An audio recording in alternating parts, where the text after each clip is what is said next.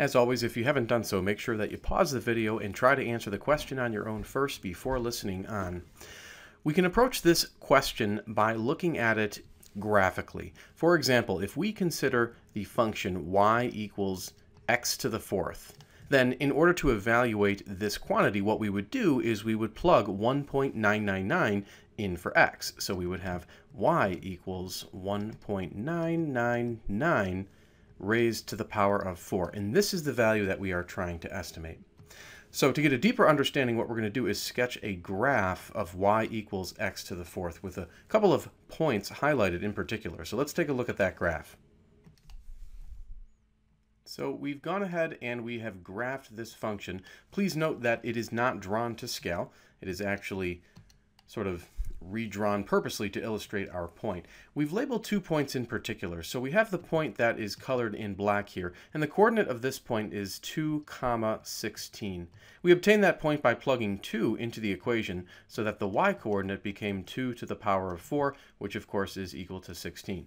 So we have that point marked, and then we have another point marked in red, and the x coordinate of that point is 1.999, as you can see, and then the y coordinate is obtained by plugging that value in for x into the function, so that would give us 1.999 raised to the power of 4 for the y coordinate, and that's again the y value that we're trying to estimate. Now here's the idea behind using a linearization.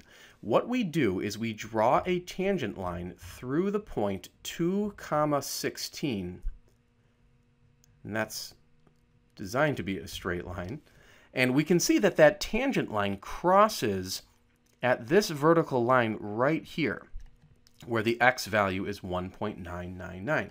Now, the y value of this blue point, if we sort of follow it over horizontally until we strike the y-axis, is very close to the y value that we're actually trying to approximate. So what we're essentially going to do is find the y coordinate of this blue point by using the tangent line equation. And once we have that y coordinate, it will serve as an approximation to the 1.999 raised to the power of 4. So in essence, our goal becomes to find the equation of the blue tangent line and then plug 1.999 into it, and that will give us our linear approximation to this y coordinate, 1.999 raised to the power of 4.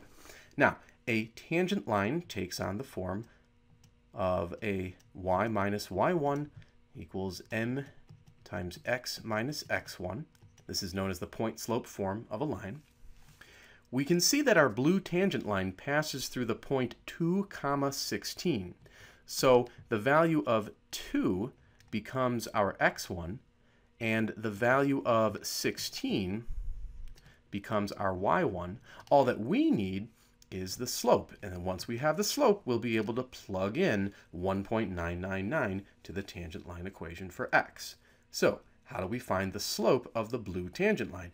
Well, we find it by computing the derivative of this function, the y equals x to the fourth. And so, we'll go ahead and calculate the derivative. Nice and easy, this becomes y prime. We use the power rule, so we put the 4 down in front, and we now raise x to the power of 3. Now, to get the slope at the point 2, 16, we plug in the x value of that point. We plug in 2. So y prime would be 4 times 2 cubed. 2 cubed is 8, and 8 times 4 is 32. So this becomes the slope of our blue tangent line. Let's go ahead and plug in the y1, the x1, and the slope that we just obtained. So at this point of the problem, we have the equation of that blue tangent line. Now, many textbooks replace y with the notation L of x. This is just meant to symbolize a linearization, which is the fancy term for that blue tangent line. So we can make that replacement if we wish.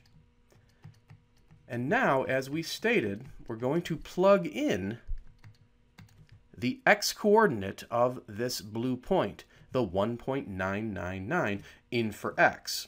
So basically, you're computing L of 1.999 minus 16 equals 32 times 1.999 minus 2. Let's take out our calculators. Let's do 1.999 minus 2. We get negative 0.001. We've almost got it. We'll multiply the 32 by the negative 0.001, and we get negative 0.032. Finally, to solve for the estimated y value, we're going to add 16 to both sides of this equation. And when we do that, we can see that L of 1.999 is equal to 15.968. So let's go back to the graph and make sure we understand what this 15.968 represents. It represents the y-coordinate of that blue point on the tangent line right here, 15.968. And since that's extremely close to 1.999 to the fourth, that means that we can estimate 1.999 to the fourth as 15.968. So this is the correct answer.